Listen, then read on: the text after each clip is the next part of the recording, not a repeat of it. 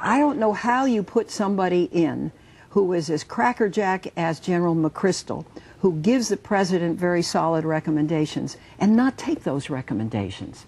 If you're not going to pull out, if you don't want to take the recommendations, then you put your people in such jeopardy, just like the base in Nuristan. We lost 8 of our men. We didn't have the ability to defend them, and now the base is closing, and effectively we're retreating away from it. And so I think the decision has to be made sooner rather than later. So you've got Democrat and Republican agreeing